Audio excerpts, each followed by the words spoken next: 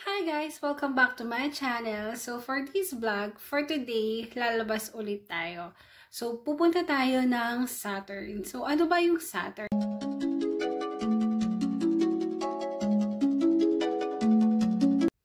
Hi guys! Welcome back to my channel. So for this vlog, for today, lalabas ulit tayo.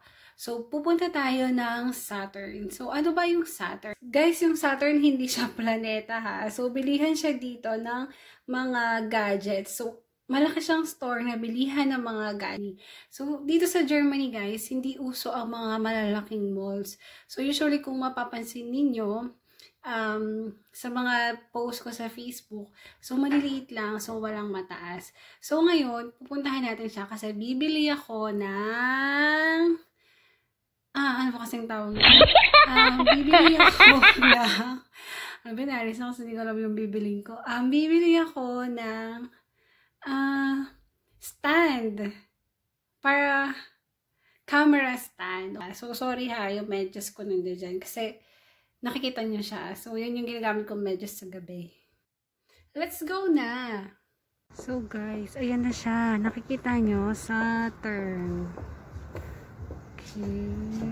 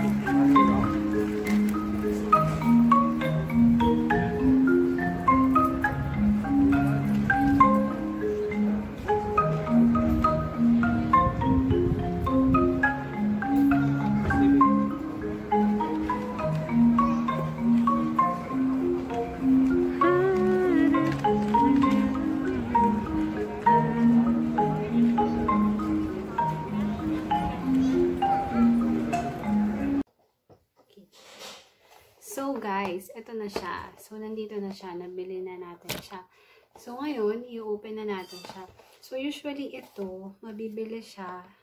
Actually, tininan ko siya sa Lazada, hindi siya available.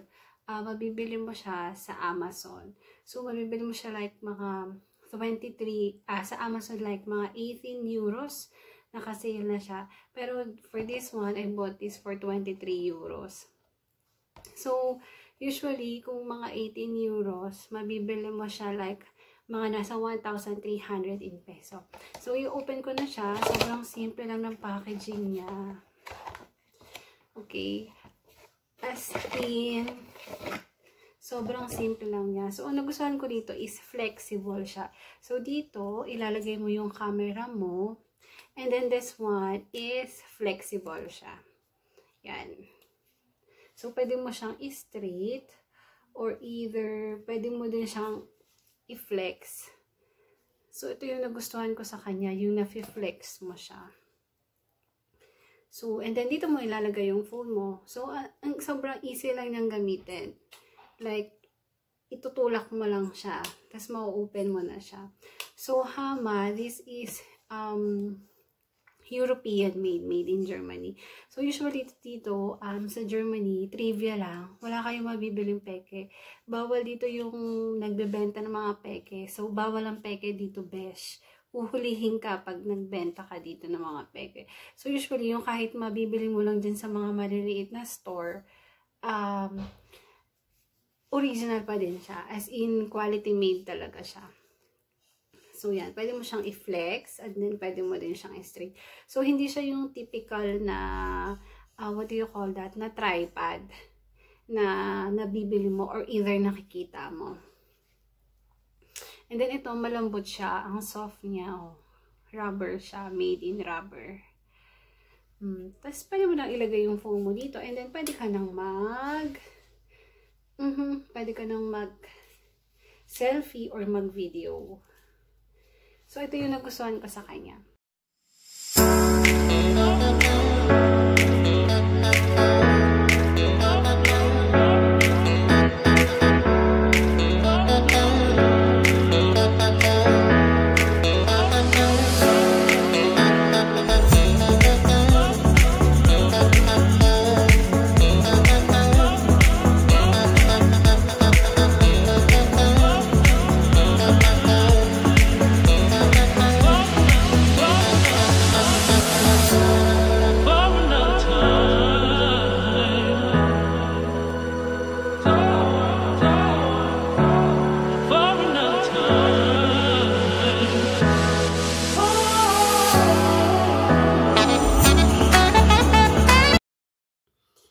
Okay, thank you for watching my video, guys. Until the next unboxing. So, sana please like and subscribe in my channel. And thank you so much.